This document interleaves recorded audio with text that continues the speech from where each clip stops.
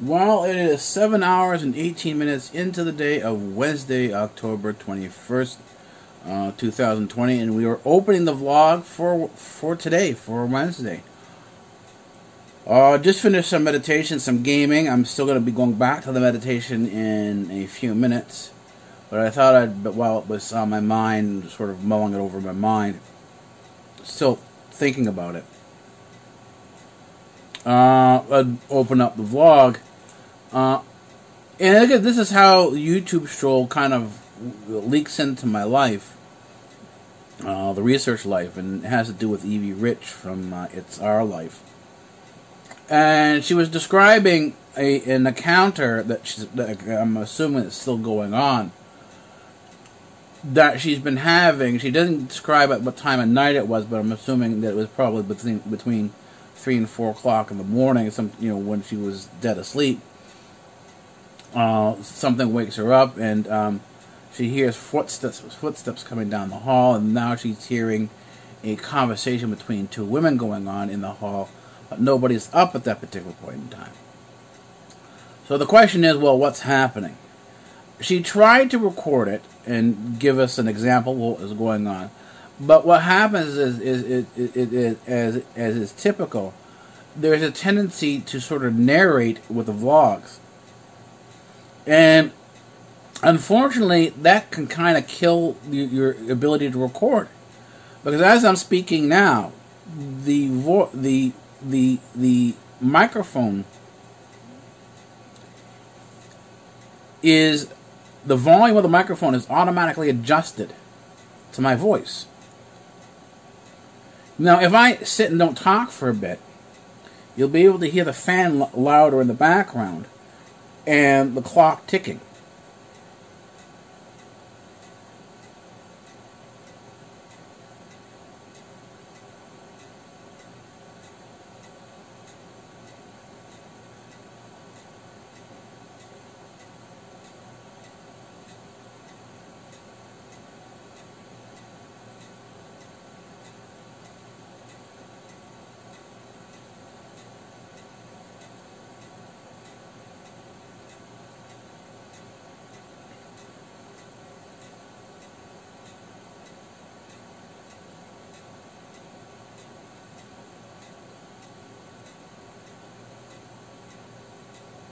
Leaving this for a full minute, the system adjusts the gain of the microphone. That's the power of the microphone.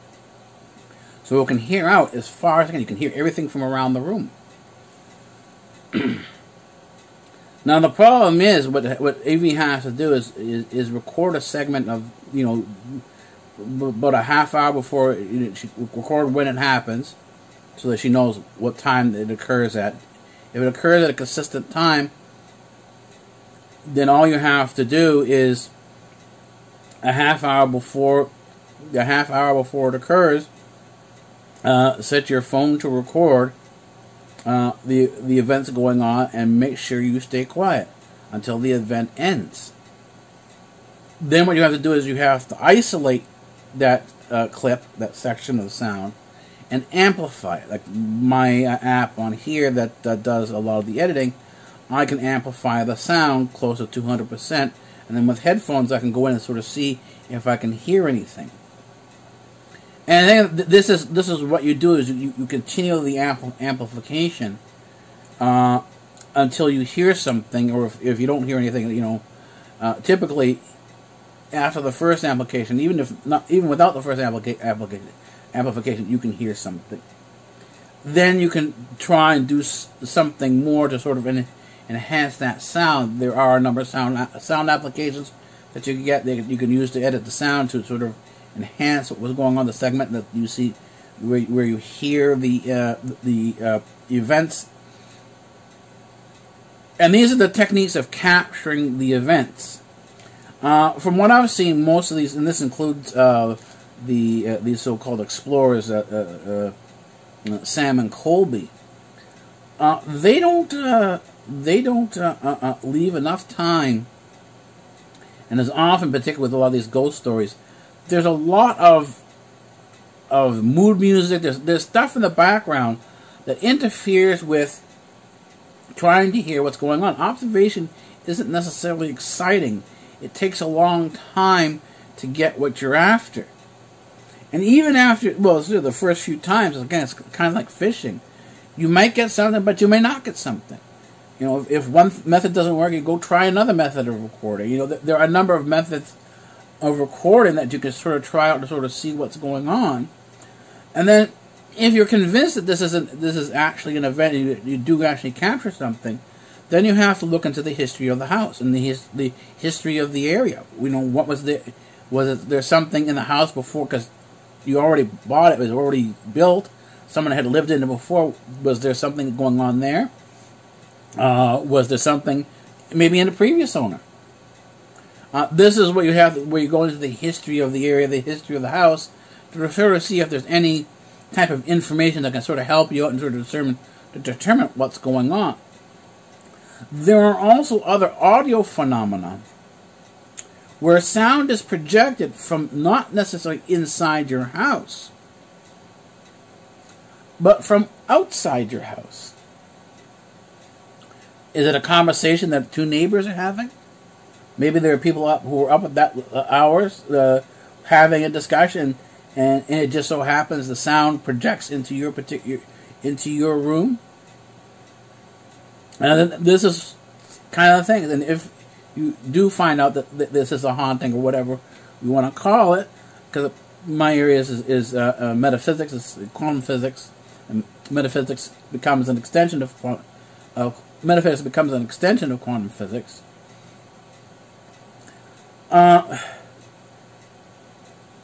Maybe it's not directed at you, but maybe the events that were connected to somebody else. Go into your family history. Ask about your family history. And in other words, what you have to do is you have to start looking down a lot of different avenues to start piecing together, well, is there something here? Is there something there? And that's how you begin to put together a half-decent observation as to what's going on. And it's going to take some time. It could take you a couple of months or even years. But I'd love to hear what the progress is. If you get this at all, if you see this at all, or...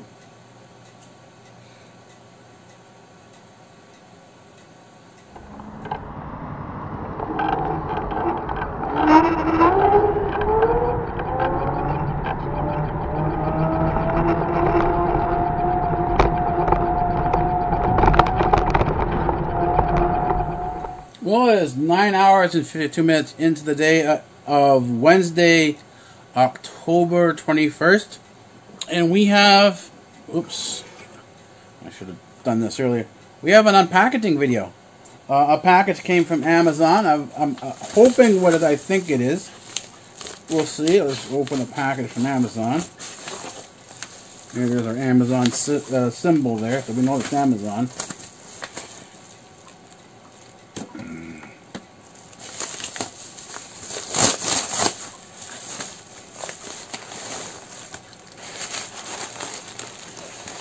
Oh, and I got two of them. It's the same thing. These are beach towels. I want to see how that's what they are. This is the beach towel here. I'll take it out of its bag so you can see without the plastic bag.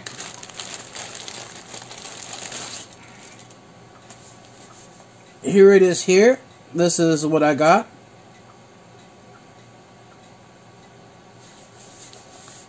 This is a microfiber towel, beach towel. I've tried microfiber before. I really do like it. It's not as thick as other towels, but we'll see how it ends up working out. Just want to see the size. Well, it's nice. It feels very nice. This is its width. This is the width. Okay, and then and the length is going to be very good too. So this is exactly what I've wanted. This goes. I had ordered a bathtub, portable bathtub. It collapses and can be taken down. I also ordered a pump that goes with it, so I can fill and empty the bathtub. And I have a heater so I can heat the bathtub. I can heat the water in the bathtub, and it fits very nicely back into its bag. Of course, I haven't used it yet. So it's fitting back into its bag very nicely. So I guess after the first use, we'll see how it folds back up. We'll see how warm it stays in terms of keeping yourself warm after you get out of the bath. So, yeah, back in its bag again. We'll kind of have to see how this ends up working out. So yay for that. I wasn't expecting this until Monday, but it came in today. So a lot of times the Amazon packages come in early, and that's what it came in just about a half hour ago, around 9:30. So, but I was watching some film or doing some technical work on the video setup over here. There are still some issues on here. The back room is fine. The media room is fine. That's working out okay. It's just here. Some of the browsers, what it does, it confuses the TV on the HDMI port. And so when it switches modes, like let's say playing a lower video, like an SD video, after coming out and trying to go back into its regular modes, it actually turns off the TV. So you have to turn the TV back on again and continue on from where you are. The browser I just installed now doesn't do that. It works fine. I have to test out some other browsers as well. In other words, some browsers have audio synchronization issues. This one doesn't. One of the other ones that I tried, one called Lightning from Mozilla, it still has synchronization issue. It doesn't have synchronization issues, but it does have the HDMI mode switch issues. So we'll see what ends up happening. This seems to be a fix right now. In November, I'll be getting a new setup, possibly a larger screen, and a better Android box. So we'll see what happens then.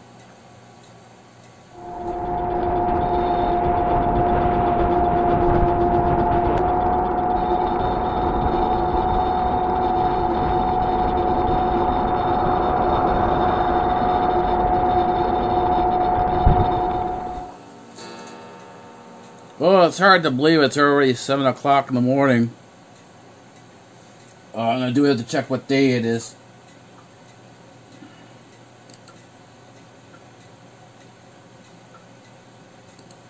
It is the 22nd of October. Yeah, it's 7 hours into the 22nd day of October.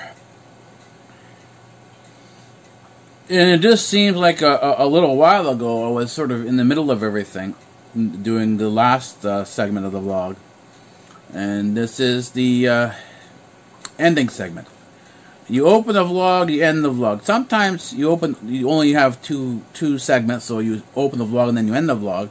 Other times there's you open the vlog and then there's a couple segments, like we had the delivery today. I think it was today. And then you have the ending segment. Or sometimes you have more. Sometimes you'll have more. You'll have more than 3 segments. But today, it's not going to be that much. It's going to just, I think, 3 segments. And the thing is, it still amazes me how after doing a bit of research, and I've been doing some deep dive research since about I think 3-4 o'clock in the morning. So that's about 3-4 hours worth of deep dive research, and you don't notice where the time goes. It seems like it was only like, oh, it's 5 minutes, but it's not 5 minutes. It's 3-4 hours. And so when you come out of it, it's kind of, well, where am I? What time is it? What day is it? And the senses of you will call your spatial and time awareness is gone. Ugh. And I think as I've also settled into the comfort of the YouTube Stroll, which is finally finished, and all its subpaths, So I ended up at the end today at family at 8 passengers. They're on a sub path. But then I went over to a couple other different families as well. Before then,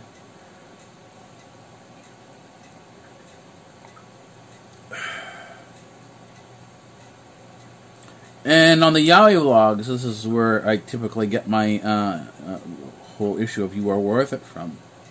They were talking about some of their difficulties and how they needed to sort of push through regardless of how they were feeling. And this is what I've been talking about. It's one thing to compliment somebody else about "You Are Worth It," help them out, say, "Well, don't worry about it. You're worth the trouble." And it's another thing to start doing this to yourself. Because if you do things simply because of your self-worth, at some point in time when you're not sort of feeling so good, there's a tendency to quit. But in many cases, in order to get to the good part,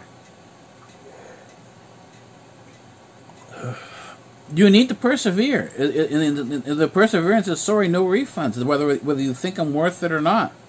And there are times when people will get angry with you and you say, "Well, you're not worth it." And even in those times, you'll need to persevere. You'll need to push yourself through and sort of say, "Well, it doesn't matter whether people think I'm worth it or not. No refunds. I'm going forward regardless of what anyone else thinks about me." And this is the thing, is that we have a tendency to sort of judge or determine what our actions are going to be by somebody else's approval.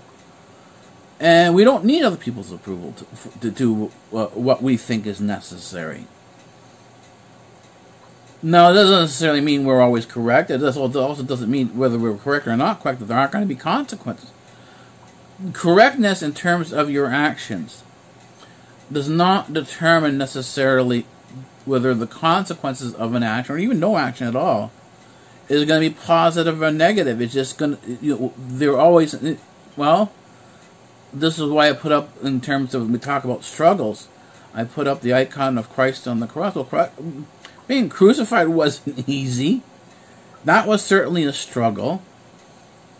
And yet and this is why it's called, the life giver, and the life-giving cross of Christ, is because he took an instrument of death and made it a sort of a pass-through point, that death is simply a doorway to the next life. And people don't understand it. It's hard for people to understand this. So, but the thing is, struggles are worth it. There are things that are worth struggling for. And the struggles aren't going to be easy. They're going to be very, very, in many cases, very, very difficult. Anyways, I said, it's about perseverance. It's not about whether you're worth it or not. So, no refunds.